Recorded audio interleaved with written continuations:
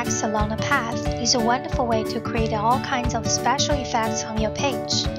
In this tutorial, you will learn how to use Adobe InDesign to create a type on the path, adjust the type's position, apply an effect, and delete the type on the path. To begin with, we need to use the pen tool to draw a path. Select the pen tool, click and drag to draw a path.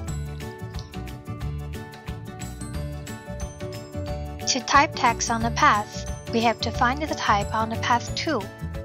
Click and hold the type tool for a moment, and then you can find it in the pop-up menu.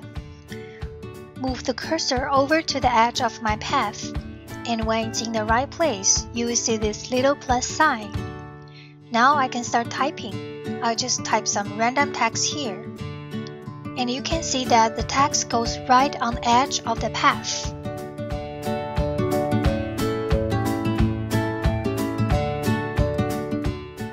We can change the position on the path by using the selection tool.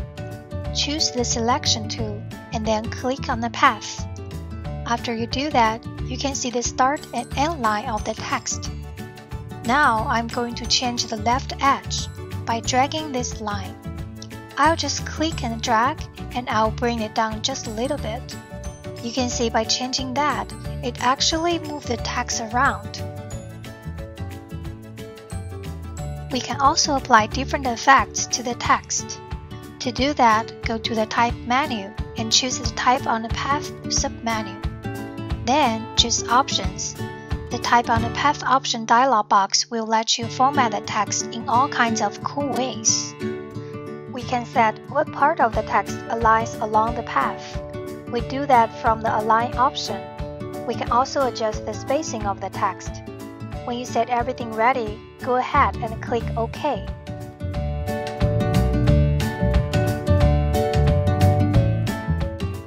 The last thing you need to know is how to get rid of the text on the path.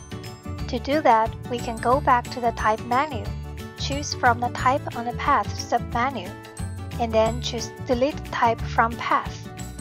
Now it's just a regular path again.